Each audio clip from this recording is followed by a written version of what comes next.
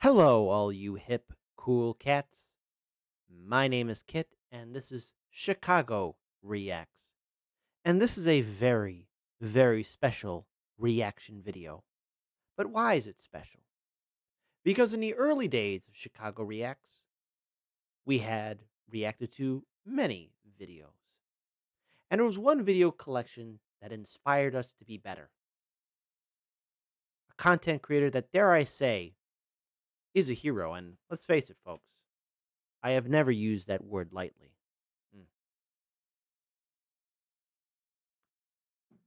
From his adventures of knowledge and of science, he regaled us with tales that inspired us to be better, to be more inquisitive about the world, and to see it for the true beauty that it really is. And, like many great legends, he disappeared, many wondering when he would come back. Well, in these dark days that encompass the planet Earth, in these challenging years that have bombarded us for a very long time, when humanity is at its wit's end, finally, a light of hope returns. That's right. For today, we here at Chicago Reacts gladly welcome back the return of a legend of Salmonella Academy, where animal scientific names come from. So sit back, get a tasty beverage.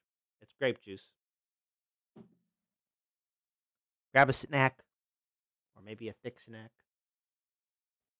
and let us all enjoy this wonderful video.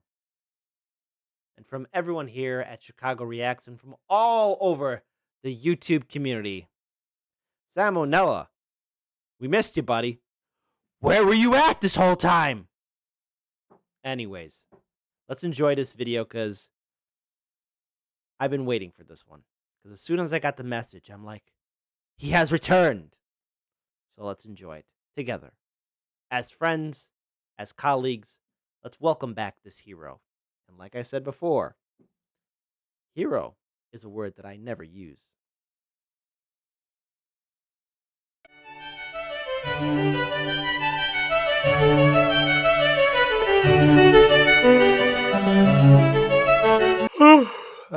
Hey kids, I just woke up from a nap I took in January of 2020 and boy are my arms tired. Let's see what I missed.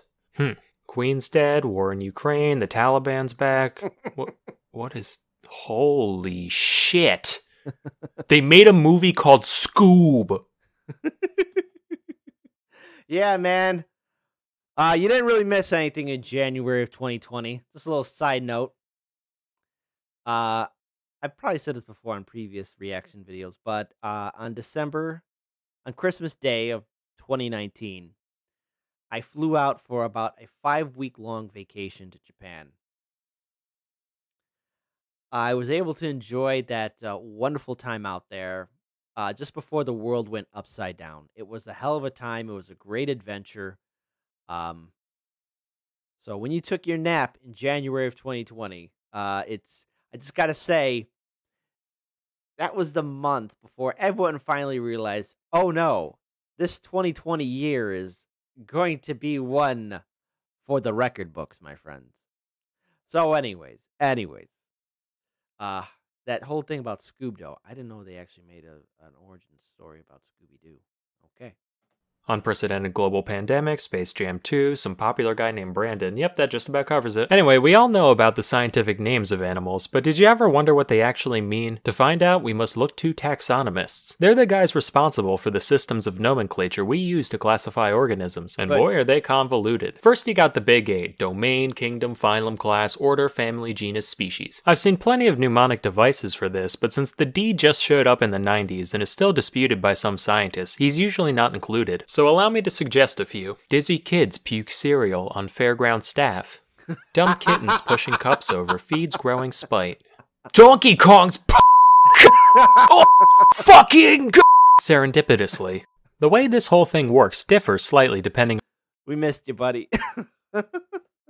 on which kingdom you pick. So today we'll be sticking to the animal one, cause that one's the coolest and I'm in it. So what constitutes each taxon is pretty arbitrary. They basically just serve to act as another set of branches in the tree that taxonomists build. The one exception is species, which is generally defined as any group of animals that can have babies with each other that aren't sterile freaks. Mule, liger, zedonk, skunk ape, they can live fulfilling lives, but they're all shooting blanks, so they Ah, the magical liger.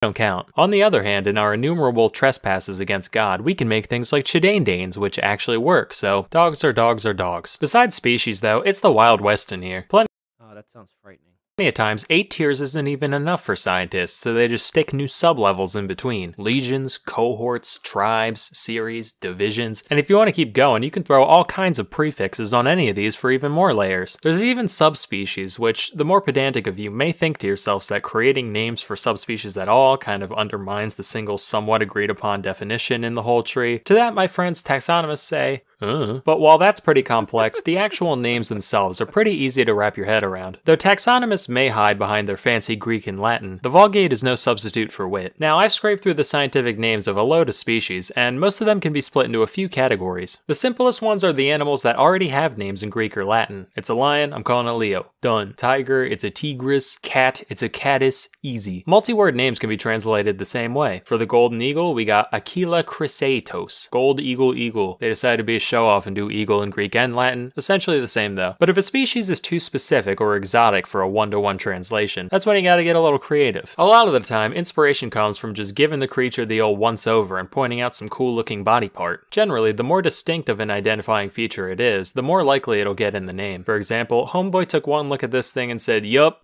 red triangle slug. I'm going on break." We called this thing a fucking unicorn, almost Oh. Great professor. We found this new species of slug. Only your wise, big brain intelligence could figure out an honorable name for this. Yep. Red triangle slug. All right. I'll see you guys at lunch. Bye. What a wise professor. like that means one horn or something. Also, some guy deadass looked at an octopus and said, well, all they got is heads and feet. I'ma call them headfoot. And now biologists everywhere say cephalopod unironically. Matter of fact, if it's got feet, chances are that's part of its name somewhere. You got 4 feet, 6 feet, 8 feet, 10 feet, 2 feet, equal feet, both feet, double feet, stomach feet, lip feet, sucker feet, wing feet, big feet, slow feet, or feet, both feet, joint feet, no feet, 10,000 feet, cow's feet, spade feet, cat feet, small feet. If it doesn't look that interesting, another 1,000 points if you danced along with it. Another thing to point out is where you found it. This could be a territory like American bear or Siamese crocodile, or just a habitat like woods macaque or toilet rat. But that's boring. We need to look at the men behind the magic and what drives and motivates them. Now, if there's one thing that the scientific community loves, it's clout. And there's no better way to go down in history than plastering your own name on some shit you found. But not all fields have the same volume of things to scribble the old John Hancock over. On the one end, you got physicists just making up their own slightly different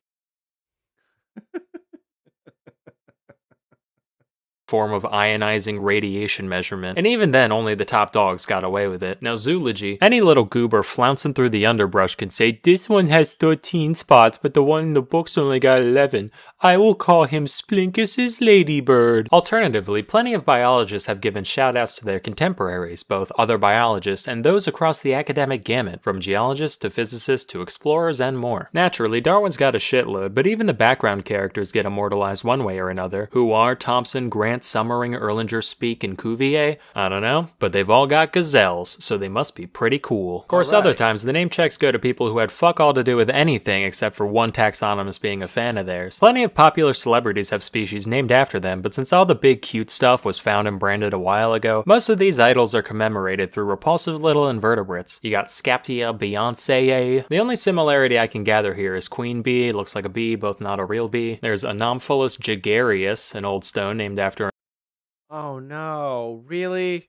an old stone. In 2007, one Jason Bond, a professor of biology at UC Davis, dubbed this little dude Myrmecia Neil Youngie to honor his favorite musician, which caused my man Stephen Colbert to go on TV and profess his utter indignation at not having a spider named after himself. So naturally, the next year, Bond actually went on the Colbert Report to announce the naming of apostachous Stephen Colbert. So, if that gives any of you epic biologists out there any ideas, I wouldn't be opposed. Please, I would do anything. For the love of God, I'll even take a lichen. The world of politics is by no means immune to this phenomenon. Obama alone has fucking 9. As What?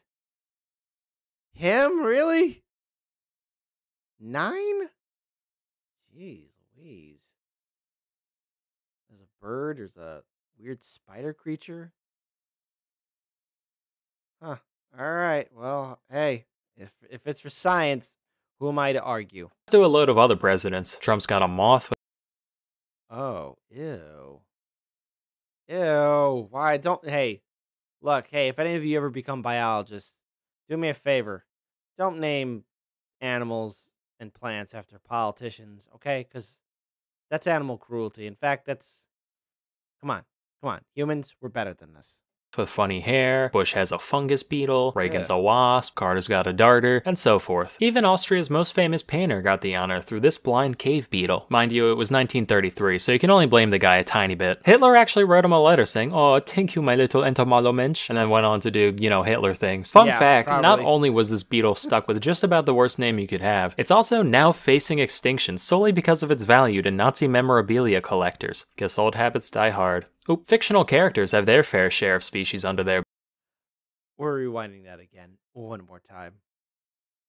just about the worst name you could have. It's also now facing extinction solely because of its value to Nazi memorabilia collectors. Guess old habits die hard. Oop, fictional characters have their fair share of species under their belt. On the topic of evil beetles, this one's named after Darth Vader because he kinda looks like his helmet, I guess. This was actually named by the same guy who did the Bush one and belongs to the same genus.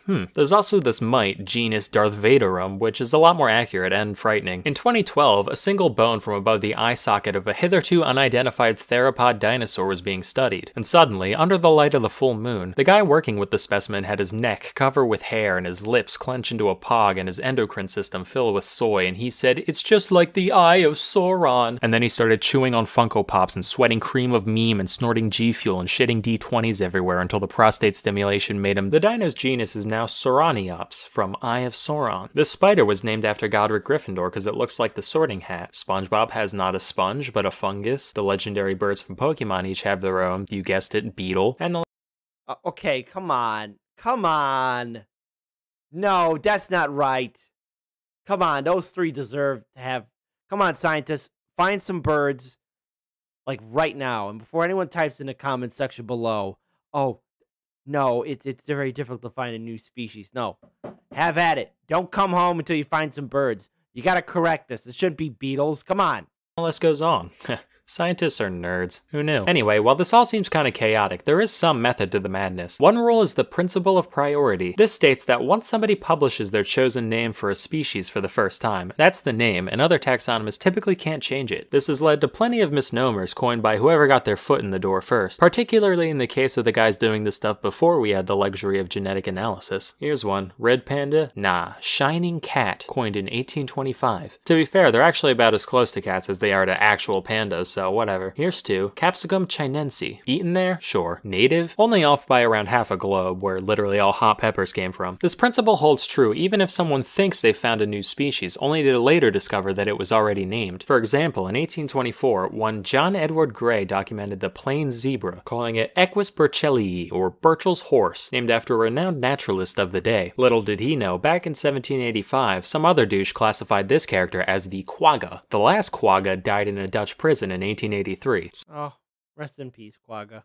So, why do we care? Well, in the 2000s, scientists decided to scrape some gunk off a dry quagga pelt and study its DNA. And from that they realized, wait a minute, apparently this guy and zebras could have, made a little plaid in the hay together. So technically they're one species. And today they're both called quagga. Sounds kinda asinine, but then again so does asinus, and that worked out fine. Just to maintain the distinction, the extinct subspecies was renamed quagga quagga, so you know it's the real quagga. This double naming convention has been done with a lot of subspecies, in fact. Wild horse, spotted panther, or my favorite, gorilla. Just like, You know what? That is so awesome.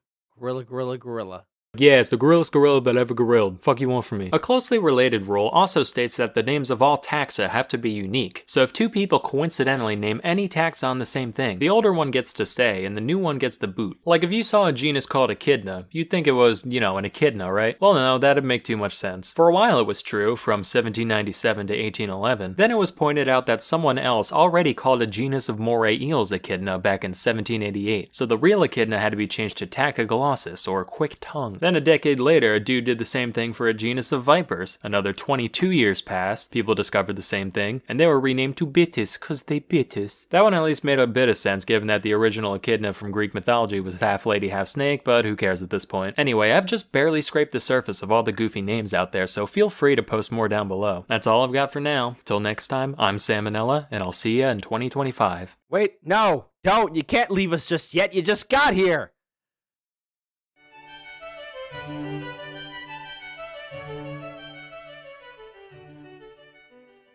Don't say it, don't think it, don't say it, don't think it.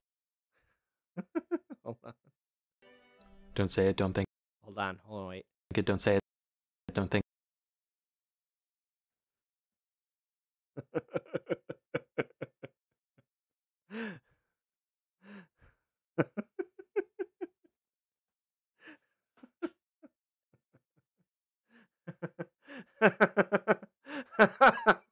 Think it. That was a pleasant surprise. It was good to see Salmonella again or Salmonella Academy again after all this time. If anything, folks, I think we all learned something today. It's good to see old friends again after a very long time. It is wonderful to see content creators come back after a hiatus. Let's face it, all content creators are people. And let's face it, sometimes, other things come up. And when they do return, what a pleasant surprise. And here's hoping that we see more of his content in the future. Because let's face it, he has posted and uploaded a lot of great content to make us laugh and also make us think at the same time.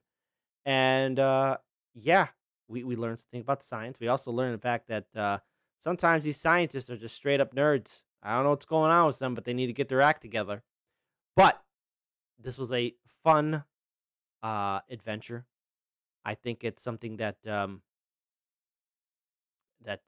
think all of us were happy to see again, because I'm pretty sure if you're subscribed to his YouTube channel, you saw the notification and you wondered, is this a prank, brah? And it wasn't. So we here at Chicago Reacts are happy to see you again, Salmonella.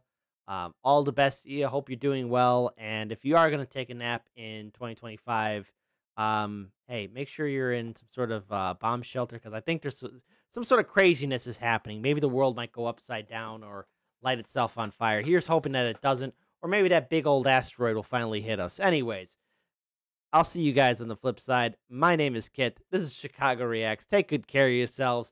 All the best. And as always, folks, stay hip and cool. Bye.